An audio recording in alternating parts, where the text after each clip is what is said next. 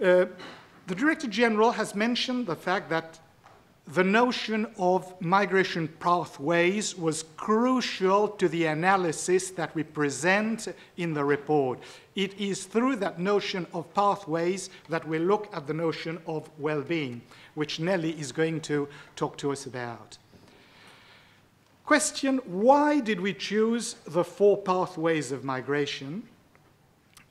Well, first of all, because in migration and development discourse, there is an inordinate attention given to one of the pathways, south-north, as if that was the only axis along which migration occurs. And we thought it would be useful to give attention to the other dimensions. As the Director General has mentioned, there is migration between developed countries, north-north. There is a very great amount of migration that occurs between countries of the South, between developing countries. And increasingly, particularly as the result of the economic recession, there are indications of an increase, a sharp increase in the number of people who are moving from the developed North to seek opportunities in the developing South. So this is what led us to look at the 4 pathways and to compare and see whether there were differences. We started with a null hypothesis. I guess we would have been very disappointed if we had seen no differences. But we didn't want just to look at the global picture. We wanted to see how those different pathways led or did not lead, since it was a null hypothesis, to differences in outcomes in terms of well-being. But of course, once that decision had been made, we had a challenge. Unfortunately, countries such as the ones I see on the nameplates in front of me do not come with very convenient labels saying country X, north, country Y, south. So we had to decide how to divide countries between the north and the south. In fact, there are 3 ways in which the division is made. UNDESA divides countries into developing and developed regions. That would have been one way of doing it. The World Bank does the division in terms of GNI per capita and makes a difference, therefore, between high-income countries and other countries which are low, middle, or upper middle income. And UNDP comes up with a different way of dividing the countries based on the Human Development Index. For your interest, you will see that, in fact, we provide the 3 divisions. We give you what the outcomes would be, at least in terms of North and South countries, under each of these. But for our analysis of well-being, we have chosen to follow the World Bank way of dividing up the countries, if only because that one seemed to be most relevant to a discussion on migration and development. A few other considerations to leave with you while you look at that analysis. Of course, bear in mind that these are constructs. That means that while the report tries to highlight common characteristics along each of the pathways, there are, of course, large, significant differences within them.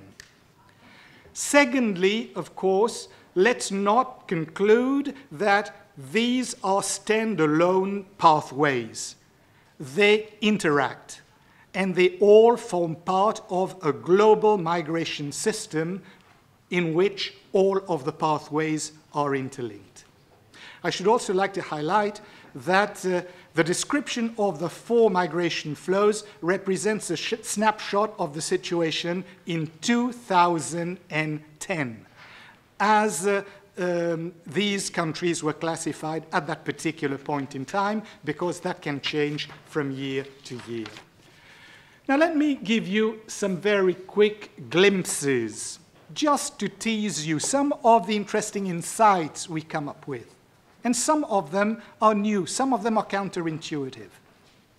First, most international migrants, it's true, move from the north, from the south to the north, or between countries of the south.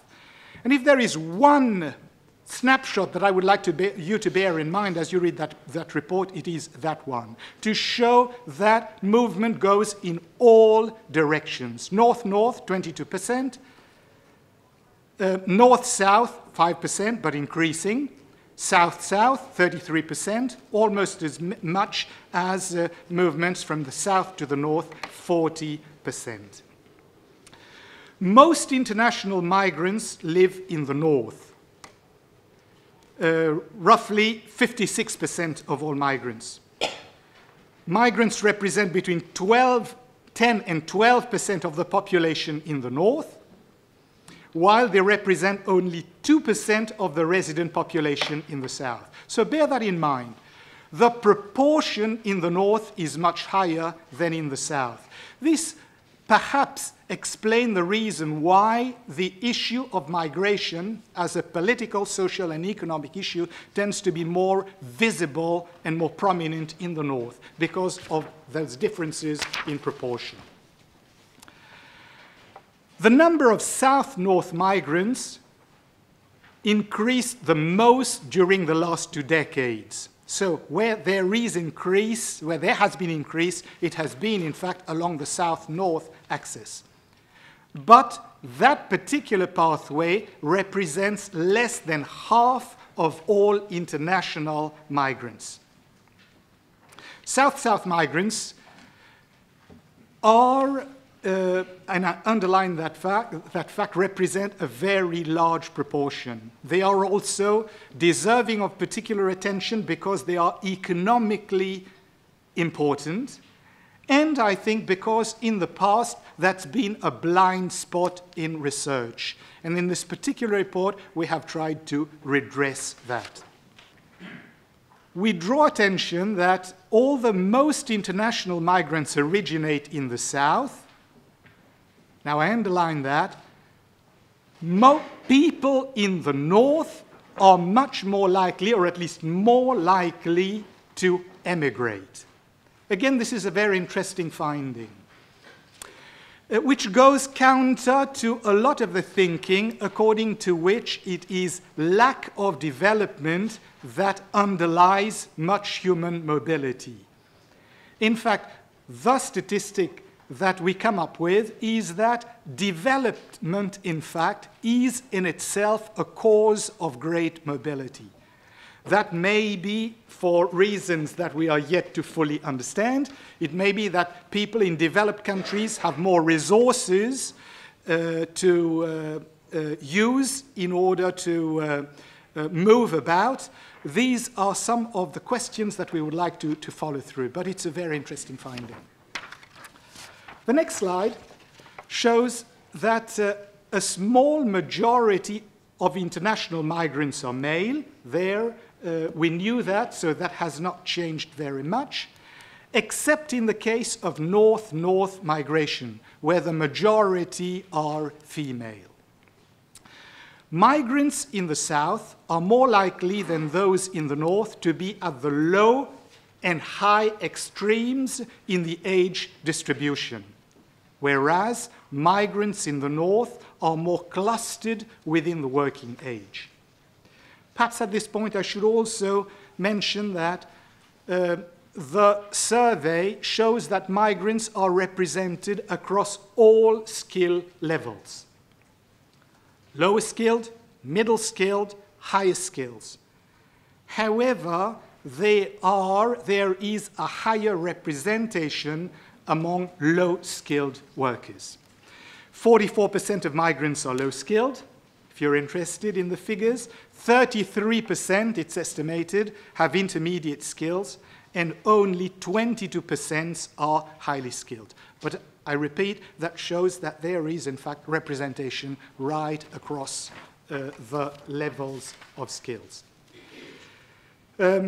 One quick little insight, which doesn't appear on the screen, Contrary to public perception, the majority of refugees not only originate, but also live in the south, not in the north.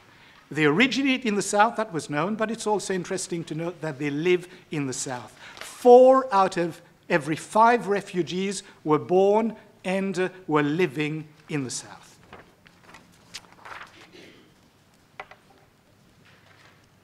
While we did not, in our study, focus very much on specific countries, our analysis enabled us to look at the important migration corridors across the world, illustrated here by arrows.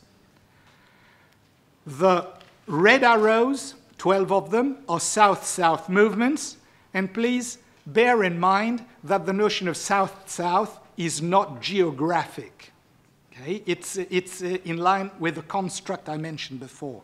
So south-south arrows, red, south-north arrows, they're the black arrows, and there is one arrow, which is gray, north-north, which is essentially from Europe to North America. Now, if you're interested in knowing some of the more specific streams of migration, for south-south movements, the largest corridor is between Ukraine to the Russian Federation, followed by Bangladesh to Bhutan, and Kazakhstan to the Russian Federation. In terms of south-north movements, there's no surprise. The largest corridor is between Mexico to the United States, some 12.2 million, followed by Turkey to Germany. If we look at north-north movements, the largest corridor is Germany to the United States, some 1.3 million migrants, followed by the United Kingdom to Australia.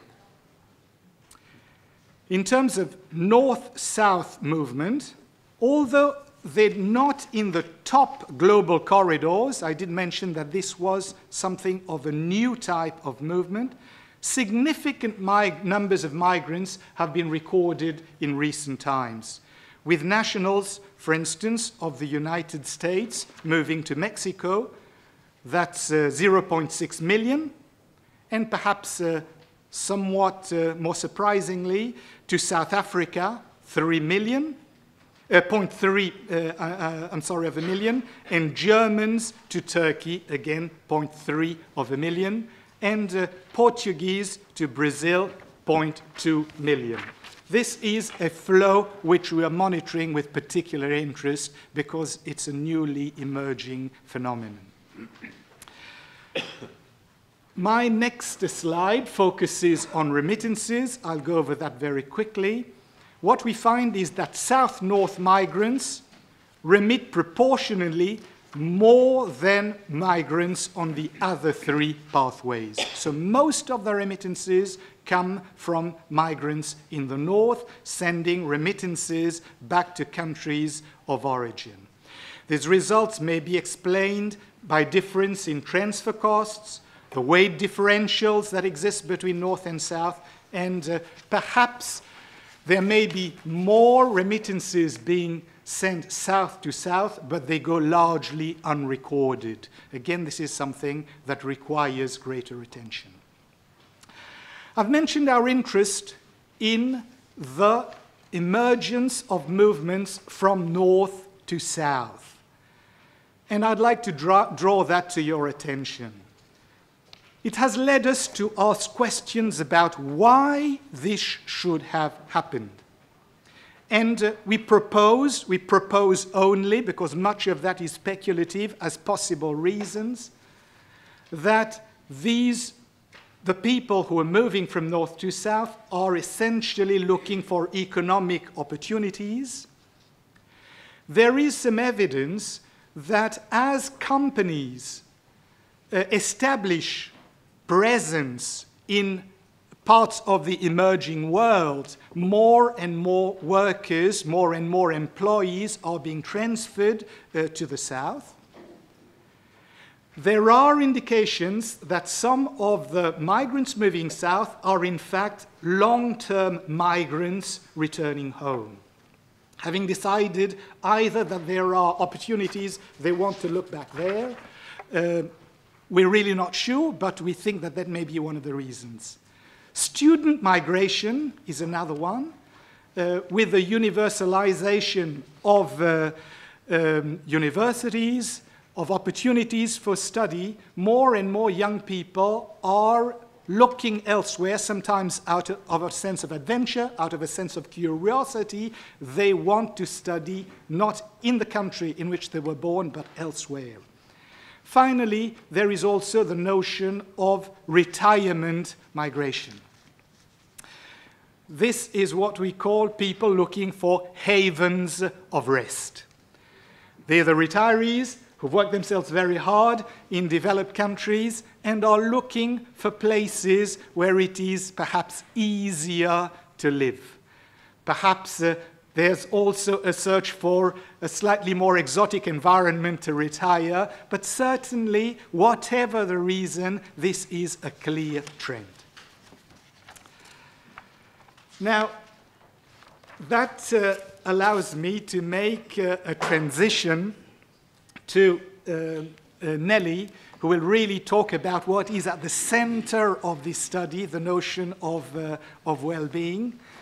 And I'd like to once again highlight the fact that we made that choice to focus on well-being very deliberately. All of you who've been following the discourse on migration and development will realize that very often that discourse, those debates, focus on fairly abstract notions. We talk about migrants and their impact on migration, but we talk on their impact on GNP, for instance. We talk about their impact on employment, on wage levels. Then we look at their remittances and we try to understand whether these remittances lead to sustainable development in countries of origin. In all of that, there's a very real danger of losing sight of the human beings. So to us, the notion of well-being was a concept that enabled us to make that return, to find that new focus. And so this is where our report asks the questions, does migration really make a difference to the lives of the migrants? When they leave home and they go somewhere else, what happens to them? And no, we didn't want to do that in the abstract, but we wanted to focus very much on their personal, individual well-being. And this is where our partner Gallup helped us in finding the answers we were looking for.